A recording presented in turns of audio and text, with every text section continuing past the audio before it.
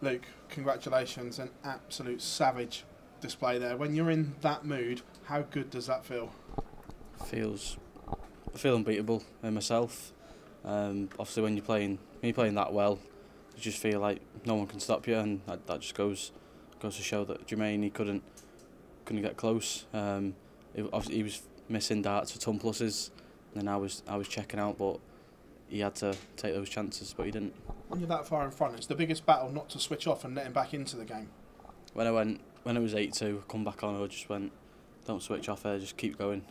But like he was at me every leg near enough, so I knew myself I couldn't switch off. You can see what this 9-darter means to you as well. Another effort. Is that something that's on your mind as well? When you're playing that good, you can just feel it. It's coming. But it's just that double 12. You see me on 84. I'll just hit the double 12, and I'm thinking, why didn't you do that a few legs ago for the 9? But yeah, I can feel myself coming. Congratulations. Luke, when you're playing that well, are you aware of how well you're playing when you're on that stage? Average-wise, no, but I know myself that I'm unbeatable in legs. I was going out in 11 and 12, and like I said there, you just can't switch off in these games. And the big finishes were there as well, obviously the 167 and the 164. You had a bit of a decision to make on the 167. Did you consider splitting that one? I was going to, because I know my dad, he doesn't like it. He doesn't like me wasting a dart at bull.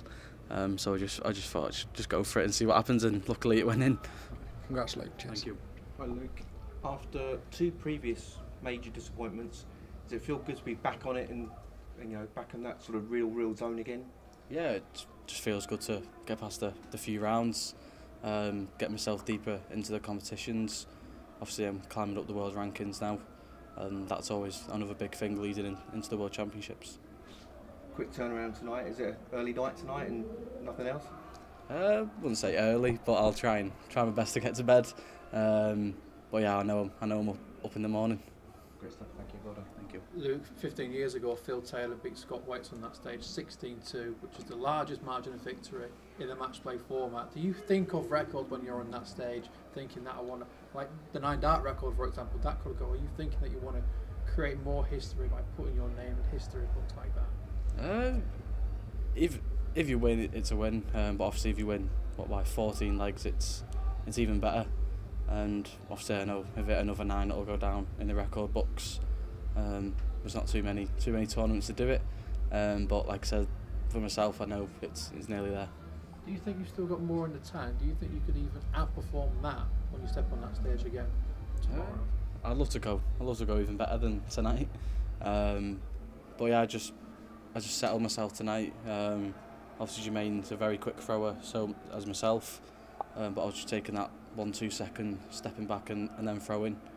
So I didn't gas myself out. You saw what you did in the Premier League final, but if you could lift a ranking major in your first year, what would that mean? It'd mean everything. Looked a bit ahead. I know if I do win, I'll go to number 5. But I've already gone up 4 places so far. Obviously, I'll take a close look at this game and see who we do play tomorrow afternoon. Huge well done, Luke. Thank you very much. Thank you. Luke, congratulations. Throughout the entirety of the year since the Worlds, you've been the punters' favourites, you've been bookies' favourites. Now, you're actually the highest ranked player left in the tournament after Cross being taken out yesterday. Does that feel any different? Do you feel any different expectation on your shoulders now? Not really. I know myself, looking on social media, I am the favourite to win it. But the underdog could come back and win it. So I've just got to fully focus on my darts. Obviously, you've made a habit of beating the likes of Humphreys and Michael Van Gerwen on the stage. If you do make it to the final, it'd be either Martin Lukeman or Mickey Mansell. Quite a different opposition, maybe someone you weren't expecting going in. Do you prepare any different for a player that you maybe have never played on the TV stage? Not really, but I do know, well, the side of the draw that I'm in, it's a lot tougher than the other side. But that's how the draw happens, and I know sure Martin and Mickey, they're chuffing at the bit, making a semi-final. But I've just got to focus on the winner of this game and hopefully get through to the final.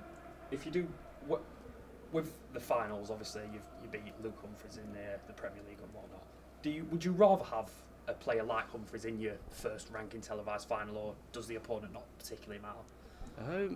I wouldn't say it doesn't matter, but you do have me or the winner of this will have an advantage on the other players, stage experience and the titles. But for Mickey and Martin, it's like a free shot for them to just enjoying their darts. I've been watching when I've been back at the hotel, but I've just got to focus on the next round. Thank you very much. Thank you.